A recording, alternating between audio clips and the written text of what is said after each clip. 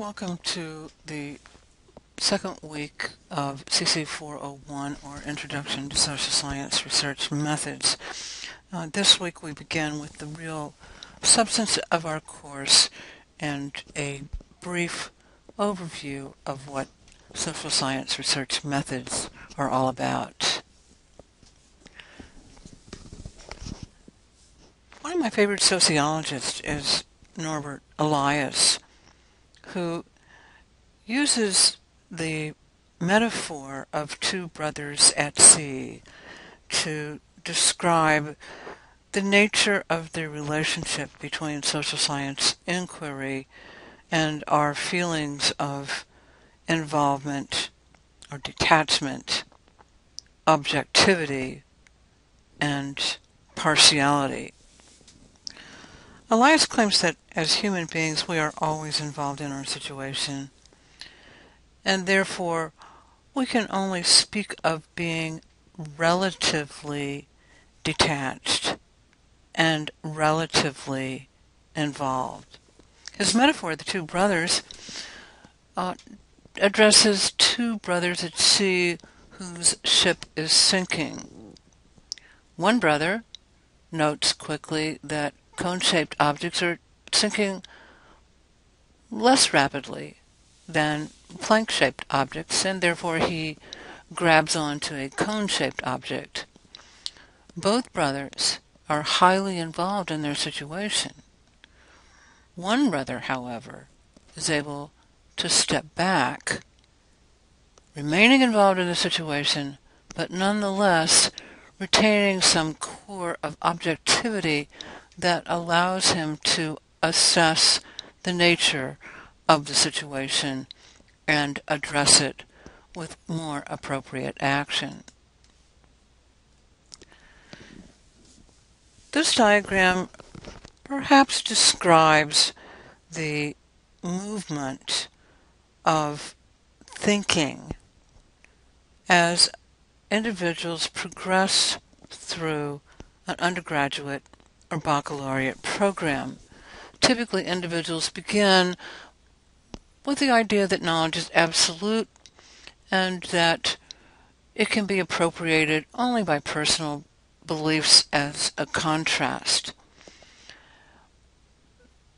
Through the educational process, individuals come to learn that individuals actually have very different interpretations of exactly the same situation based on a wide variety of circumstances, a wide variety of factors.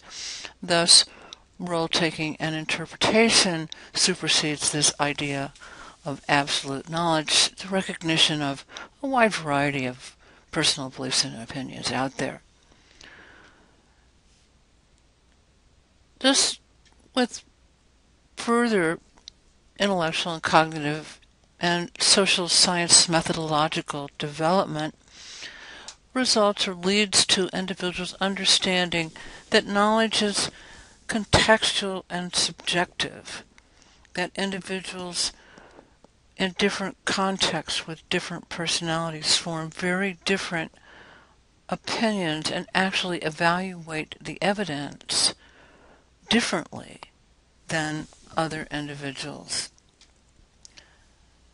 At the next level, individuals learn to evaluate the evidence as it stands, the kind of evidence or different types of evidence, as well as the opinions of reputable others. What we hope happens is at the end of the baccalaureate degree, the end of the process of the baccalaureate degree, individuals come to understand that knowledge is highly relative, always subject to change, that knowledge is contingent, it's a process, it's based on reasonable inquiry, procedures and steps that are followed by others. It accumulates on the one hand, and at the same time, it shifts constantly as the world around us changes and as we appropriate new kinds of evidence or new kinds of information.